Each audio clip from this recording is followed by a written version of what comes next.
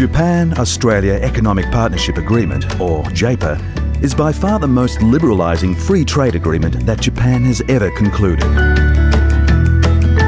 It ensures that Australian financial service providers can establish or acquire institutions in Japan as a branch or subsidiary without the need to open a full commercial presence, including wholesale securities trading, investment advice and portfolio management services for investment funds.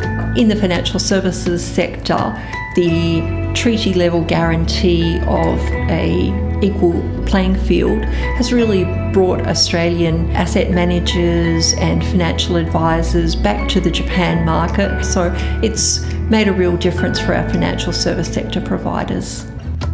The real attraction of Japan for ANZ is that there's a very deep trade and capital connection between Australia and Japan, and that connection is very long-standing. Agreements like JEPA are really all about momentum, getting people engaged, getting people thinking about the market, getting people taking some action. Empirically, the evidence through every trade agreement over the past few decades is that they are beneficial to all signatories, and they tend to boost the trade of all parties and the growth of all parties. From the perspective of a Japanese corporate, Australia represents firstly a AAA rated sovereign.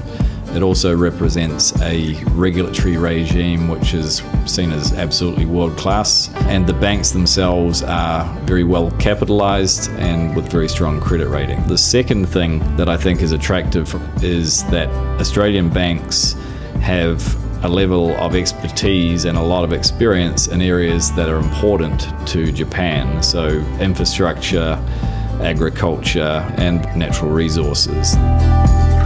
The medium long-term story for JEPA is about that evolution through trade, through capital, then through people.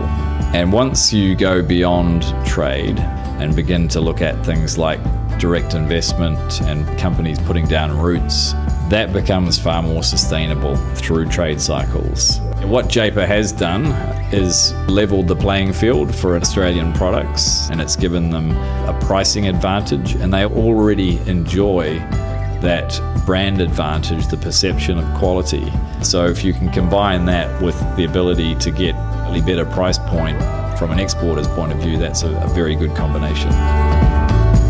The other benefit of JEPA is that it's spotlighted Australian, not just product, but services. So even if there aren't tariff reductions to be had in a certain area, the head-turning effect has meant that there's increased interest. It's a very exciting time to be doing business with Japan.